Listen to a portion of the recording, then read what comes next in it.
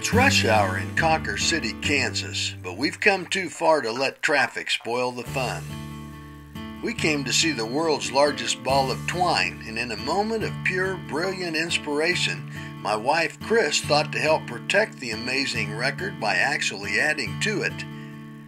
Using a 4-inch piece of camouflage yarn from which she's knitting me a hunting hat, she tied it onto the gargantuan string ball, believing this would finally and forever ensure the title. I liked it because, in a way, I could now say that my hunting hat was made from the world's largest ball of twine.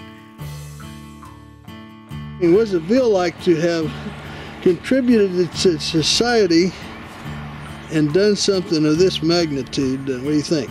It's fulfilling.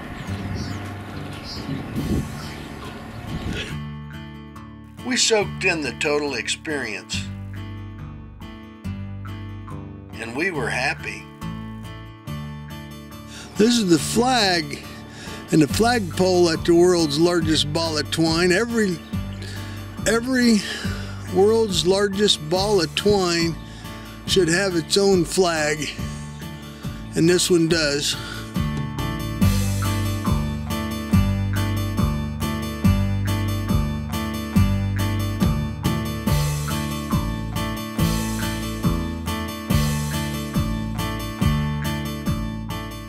But wait a minute, not so fast.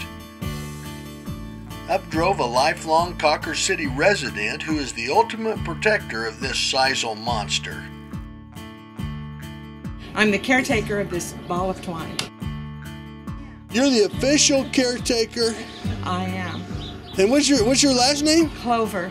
Linda Clover? Clover. Linda Clover. Like the four-leafed kind. Linda Clover. How long have you been taking care of this world's largest ball of twine? About 20 years. 20 years. How much, when this started out, Linda said this was only the size of a basketball 20 years ago, and now it's this big. It's taken it longer than that. And in an amazing gesture of hospitality and world peace, she produced a twine reel from which we could officially grow the corded beast, something she always does when she sees tired pilgrims like us alighting at this quest's end. Bigger it grew as we circled its equator, growing almost beyond the limits of imagination. But not quite. There's still room for more should you choose to visit for yourself. And though daylight allowed us to resume our journey, a nearby lodging is available should you be caught by darkness and need to stay overnight. Twine. Maybe not the final frontier, but something to see in subspace time as you journey in the Sunflower State. Put Cawker City on your bucket list. I'm Mike Blair in the Kansas Outdoors.